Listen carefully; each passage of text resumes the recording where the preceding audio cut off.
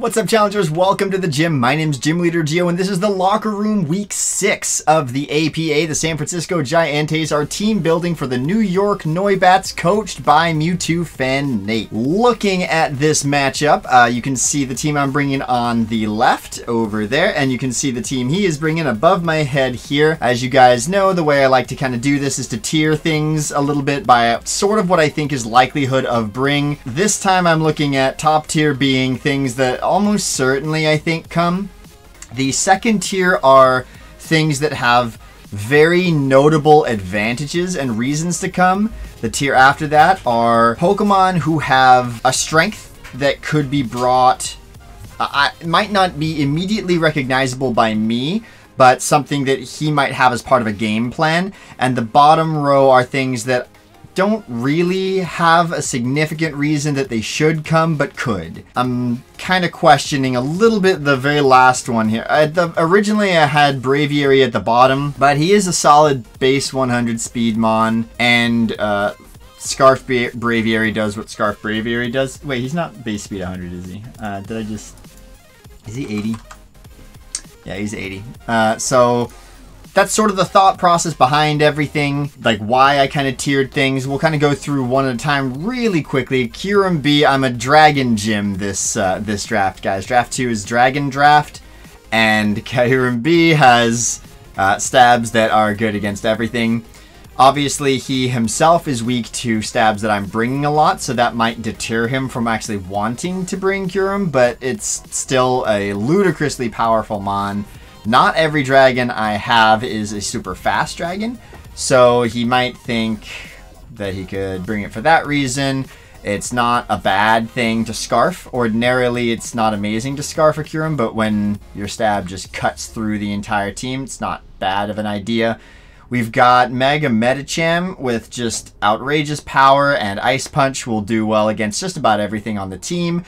We've got Rabombi, Fairy type, very good against my team as well, very fast, and can set up sticky webs for those two wall breakers I just mentioned above so that they can take a speed tier advantage against a lot of my team. Then we have another Fairy type, Primarina. The issue with Primarina is quite low defense and quite low speed, so it's a little bit easier to take advantage of than it would be a Rabombi. So that's why I kind of don't think he brings the Primarina as much as I think he brings the Rabombi. He could bring both. I'm stacking one type. It's not a bad idea to stack a counter type to that.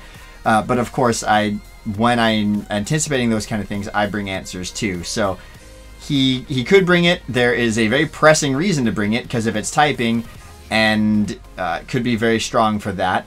We have the B-Sharp, and the reason I kind of think that is, of course, Steel-type resisting dragon, but more importantly because it's a notable good switch into a Lati. And Latios being one of the stronger members of the squad, one of the higher tiers of the squad, and a more likely bring, he might want to have an answer for it. Blacephalon, just because it's very powerful. 107 speed outspeeds quite a lot of my team.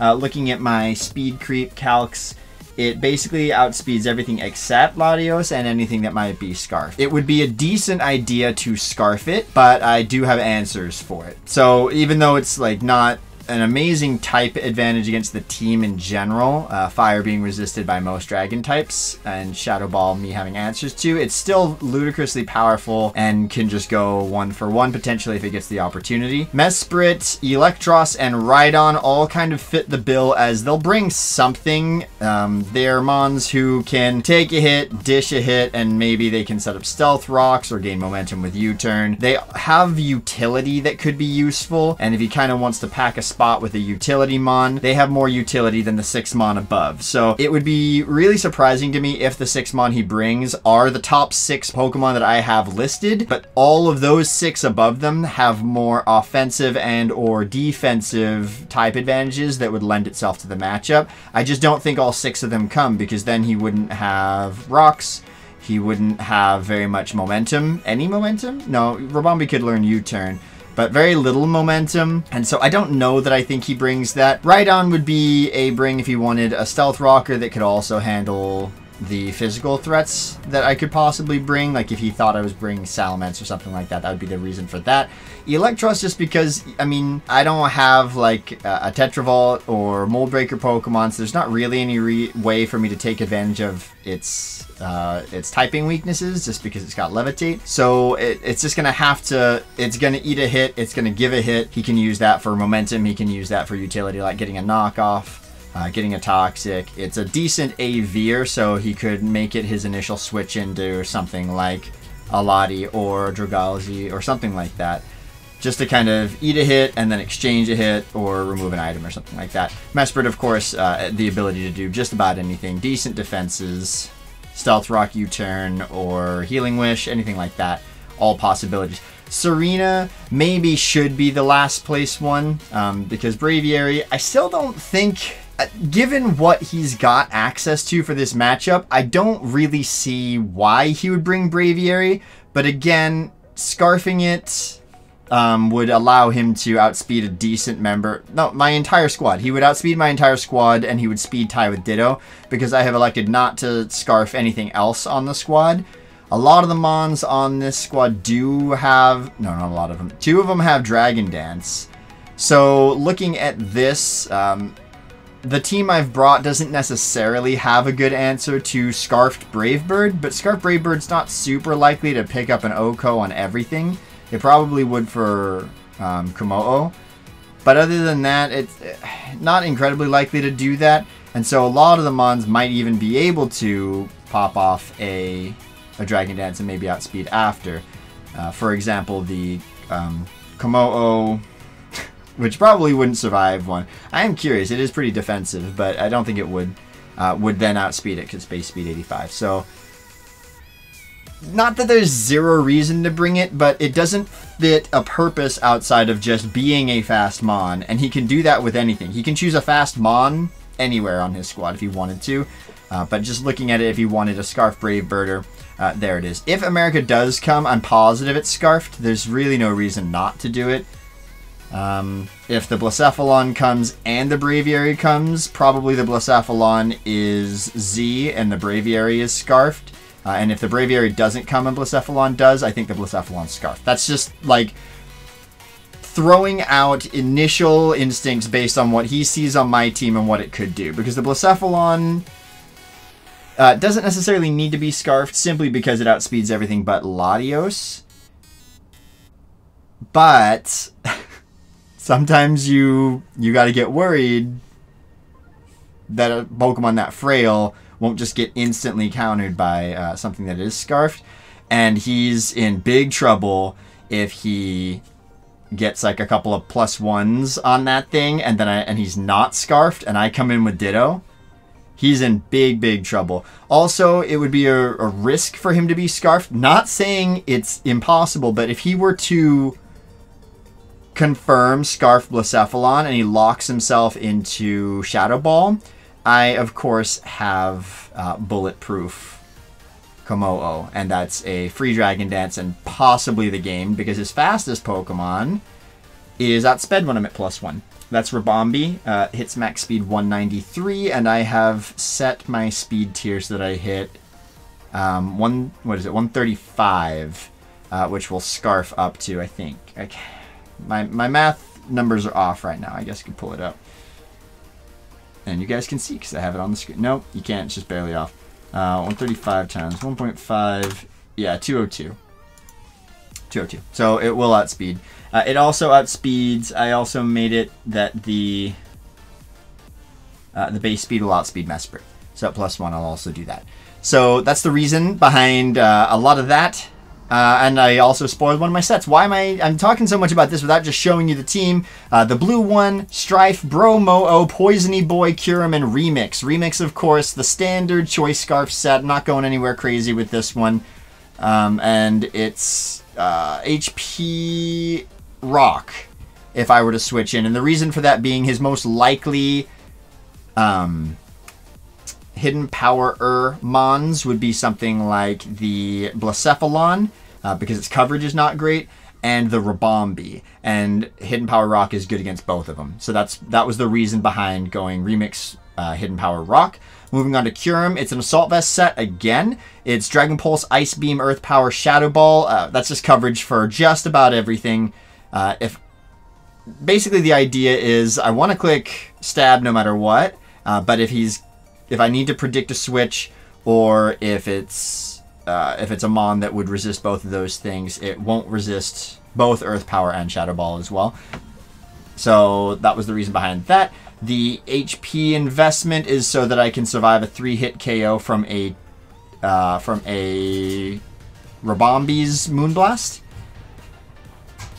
So that way I could switch into it, take a hit if it goes Moonblast right away, and then I could pop off an Ice Beam and survive another one. So that was the reason behind that. Guaranteed 3-hit KO. I don't know that I survive a 3-hit KO. Sorry, that would mean it's a 4-hit KO. No, he will 3-hit KO me. He will not 2-hit KO me. That's the reason for that. Poisony Boy is another Rabombi answer. It's also a Primarina answer. Primarina can learn Psychic, and that would, of course, kind of mix things up. Actually, also the Rabombi can, but I mean, what are you going to do, right? So it's probably my best answer for those two Mons. So Poisony Boy, of course, resisting. The Poison type allows me to go neutral against Fairy. So it's a good switch into the Fairy type Mons. It has naturally high special defense anyway. And then Poison Barb to increase the power of Sludge Wave a little bit. Considered some berries that I could go here, but not that it's too late. I mean, I might have the Psychic Resist berry somewhere on my just in my items list, but I don't think I'm going to switch it. Just because I like the idea of having the Poison Barb. I like the idea of Dragalge as a lead, because if it goes up against the Rabombi, I can right away go for a Sludge Wave, break that potential sash, or I could exchange a Toxic Spikes with it. Sludge Wave, Draco Meteor just for hardest hitting that I've got access to, and then Surf after that. Reasons I might not lead Dragalge.